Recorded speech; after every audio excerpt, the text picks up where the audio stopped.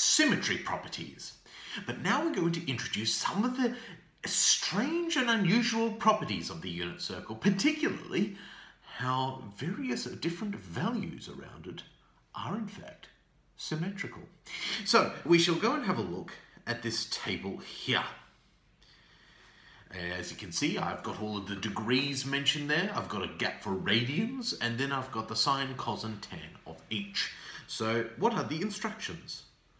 Convert each of the degrees into radians, then using a calculator, calculate the sine, cosine, and tangent of each angle. Ensure your calculator is on the right setting to 3 decimal places.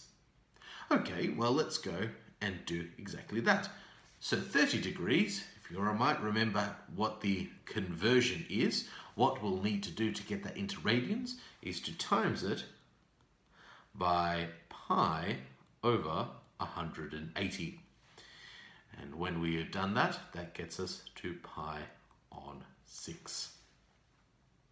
For 150, again, we times it by pi over 180. And that will get us to 5 pi on 6. 210 multiplied by pi over 180 is going to get us 7 pi on 6. And 330 times pi over 180 is going to be 11 pi over 6. So now we just need to enter these into a calculator. I'm going to use my Casio ClassPad to be able to solve these. I've set the settings to decimal, and I've made sure to put radians in there. So I could have got the same result by using degrees, but since we have gone to the effort of converting to radians, I am going to use the radians. Sine pi on 6.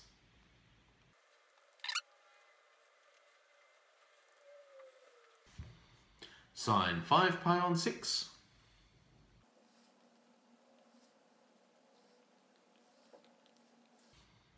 Sine 7 pi on 6.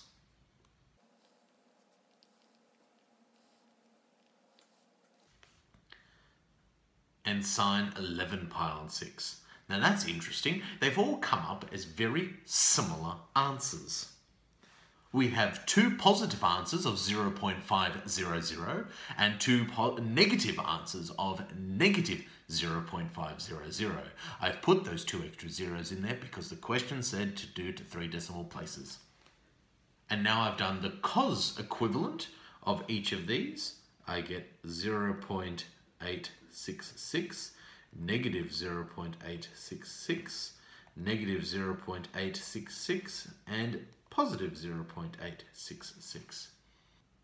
And for tan, I get various versions of 0.577, either positive 0.577 or negative 0.577. So far, these 4 seemingly random degrees or radians have resulted in very similar answers, either the positive or negative versions of which. There's possibly a pattern. Let's have a look at the unit circle. We're needing to mark 30 degrees from the origin and draw a line to the circle. And what we'll need to do is label a point with coordinates. So what we're going to do is we're going to measure it up, and then we're going to label the coordinates once we've drawn the picture. Of course, remember that the radius for a unit circle is equal to 1. So if we put in all of our coordinates, we have 1, 0, 0, 1, negative 1, 0, and 0, negative 1.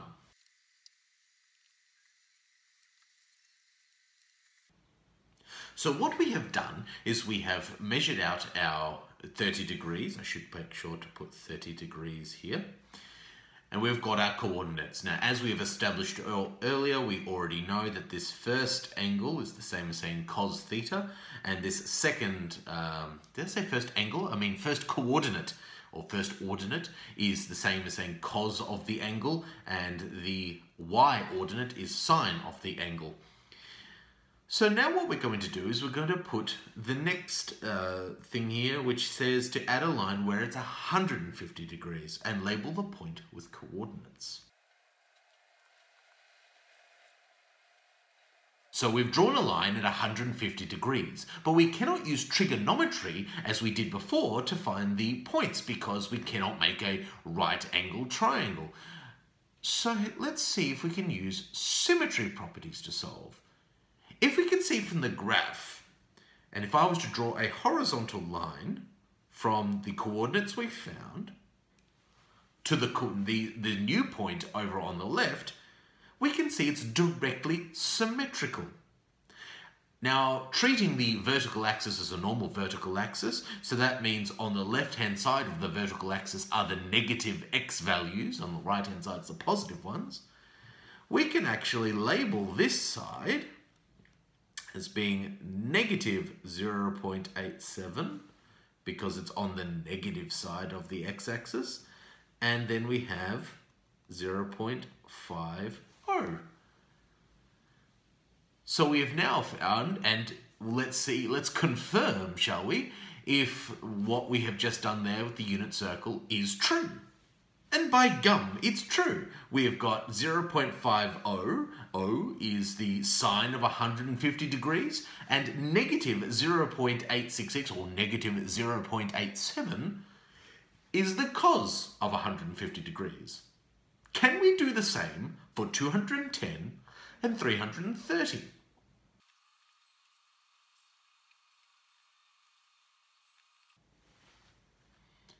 So I've drawn this line at 210 degrees, and again we cannot use a right angle triangle necessarily to be able to determine what the trigonometric values are for this coordinates, but we can use symmetry properties. And as we can see that the coordinates at the top here are symmetrical to the coordinates at the bottom. So here, the x value is still going to be at negative 0.87, but this time the y value, or the sine of the angle, is equal to negative 0.50. So now we just need to prove to see, did cos of 210 degrees equal to negative 0.87, and did sine of 210 degrees equal to negative 0.50? Let's refer to our table. And to quote Brooklyn Nine-Nine, Bing pot. Here we go, negative 0.500 is our sine value, and negative 0.866 is our cos value. So now we just need to go and have a look at what 330 degrees is. Now, we know, according to this, that the angle, the sine of 330 degrees is equal to negative 0.500, and the cos of 330 degrees is equal to 0.866. Let's see whether or not this is confirmed by using symmetry. So I've drawn my line here at 330 degrees, and now we have two lots of symmetry that we can play with. We can either refer to this top line here, or this bottom line here. So if I refer to that top line, so it's been negatively reflected. We can see that it's exactly the same point on the x-axis, just that it's gone to the exact same distance underneath. Similarly, it's parallel, it's the exact y reflection from that, from the 210. It is definitely at 0.87 and negative 0.50, and we have confirmed using the unit circle that we can use symmetry properties to solve. So rather than having the table and a unit circle to go and confirm things, how can we use the numbers themselves to help prove these sorts of things? Did I know in advance which ones were going to be positive and negative? Well, actually, I kind of did. First things first, we're going to have a look at the pattern involving the numbers.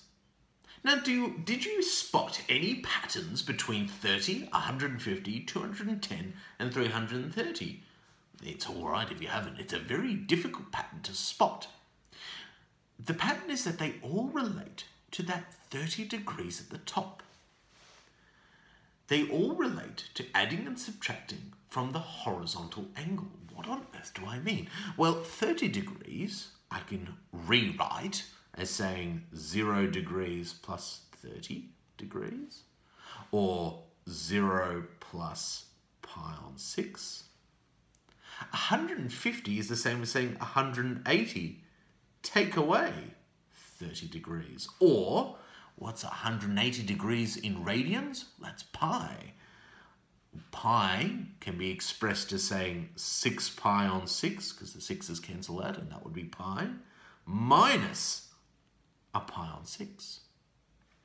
210, that's 180 plus 30 degrees, or 6 pi on 6 plus a pi on 6. And then 330 is 360 degrees minus 30 degrees, or what would be 2 pi? Well, that would be 12 pi on 6 minus pi on 6. So you'll notice the pattern here is all about plussing or minusing the 30 degrees or the pi on 6. And then all of the first numbers, the 0, 180, the 360, are all the angles at that horizontal.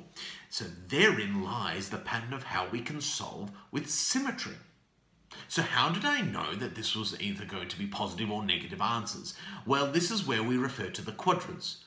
Each quadrant has a rule, if you like, that if you do the sine, cos, or tan of an angle that lies in that quadrant, it will always be positive or always be negative. For example, if that angle lies in the first quadrant, for example, if it's in between 0 and 90 degrees or between 0 and pi on 2, then every sine, cos, and tan will be positive in there. In the second quadrant, only sine is positive. In the third quadrant, only tan is positive. And in the fourth quadrant, only cos is positive. We can confirm with our table. So the first row is in the first quadrant. The second row is the second quadrant. The third row is the third quadrant. And the fourth row is the fourth quadrant. You can see here, in the first quadrant, all of the numbers are positive. In the second row, only the sine is positive. In that third row, only the tan is positive. And in the fourth row, only the cosine is positive.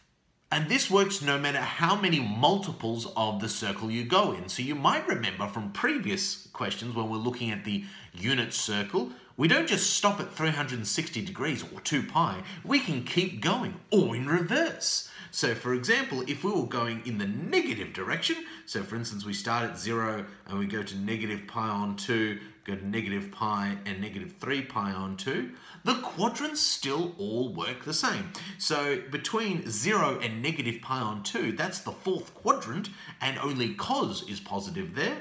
Only tan is positive between negative pi on 2 and negative pi. Only sine is positive between negative pi and negative 3 pi on 2. And all